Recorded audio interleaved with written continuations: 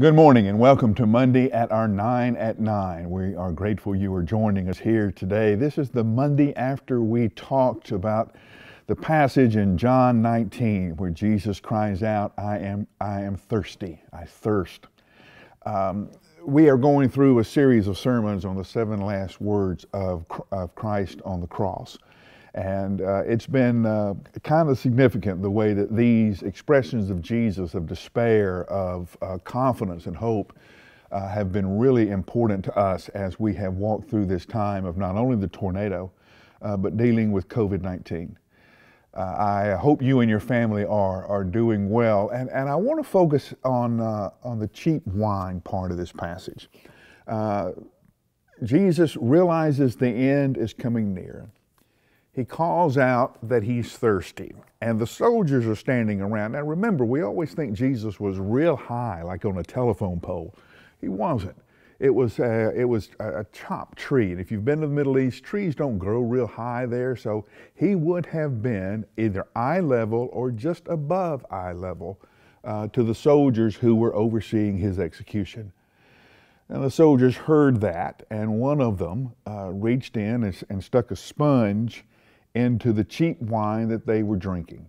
Now, there are different kind of interpretations here. There's vinegar, there's sour wine. Everybody in the Israel in that time, around Jerusalem, everybody drank wine. It was the common drink of the day. Now, what the soldiers were drinking was the cheapest of the cheap. It was the everyday stuff that you would grab just to kind of get you through the day. So you can imagine it was bitter, it was rank. It was just for killing your thirst to allow you to stay in your work. And that's what they gave Jesus. They soaked that sponge up and then pressed it up to his mouth and squeezed it into his mouth. And Jesus refused it. Now, there's all kind of interpretations about this. There's all kind of reasons that a lot of people say that Jesus didn't want to be anesthetized in any way, that he didn't want anything to take the pain away of what he was enduring, that he wanted to be able to experience the full weight of sin, the full agony of his suffering, so that he would then be able to offer us a full pardon. That's part of it. My kind of take on this is a little more simple. I think when Jesus says that he is thirsty, he is talking about something else. John gives us a clue. John says Jesus knows things are about to end. They're coming to a close. Jesus is so close now to fulfilling his mission for the Father. He's in that moment of an agonizingly long run where he can see the finish line. All it takes is one more kick and he'll be home. Everything about him is screaming. His hands are screaming. His arms are screaming. His legs are screaming. His lungs are smothering. And he's thirsty. He wants to be finished. He wants to be home. He wants this to be done. And they give him cheap wine. He spits it out. Why? That's not what he's thirsty for. You've done it. You have stood in front of the refrigerator dying of thirst, and you have sampled everything in the refrigerator to find what you were thirsty for. You have taken a soda and you have taken a sip of it. No, that's not what you're wanting, because soda has salt in it. So it doesn't quench your thirst. It just makes you more thirsty. Maybe there's some kind of juice, or if you're hot and sweaty and you take milk, nothing's worse.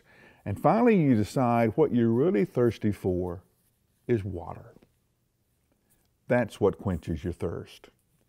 That's what I think was going on with Jesus. I think he was so close to being done. He was thirsty for it to be over. He wanted to be back with the Father. He wanted it to be finished. And now he's so close. And all of the cheap stuff the world offers us just won't quench your thirst. You know that, don't you? How many cheap things have you tried to substitute for the living water of Jesus Christ? How many times have you thought to yourself, my life is missing something, my life needs something? And like somebody standing in front of a refrigerator, you've opened the cabinet of the world and going, well, I'll try this, I'll try this, I'll try this, and nothing works. Jesus stood up one day in the middle of a crowd and said, everyone who is thirsty, come, and I'll give you living water. To us, Jesus says that same thing. If you are thirsty for God to be finished in you, for God to be complete in your family, then there's only one thing that will end that thirst, that will quench that thirst, and that's Jesus Christ himself. Everything else is a poor substitute. So we're going to close our time together with another 60 seconds. Use this time to focus on those things that you have tried to quench your thirst with. And then focus on the only thing that does, Jesus Christ. We'll see you next time.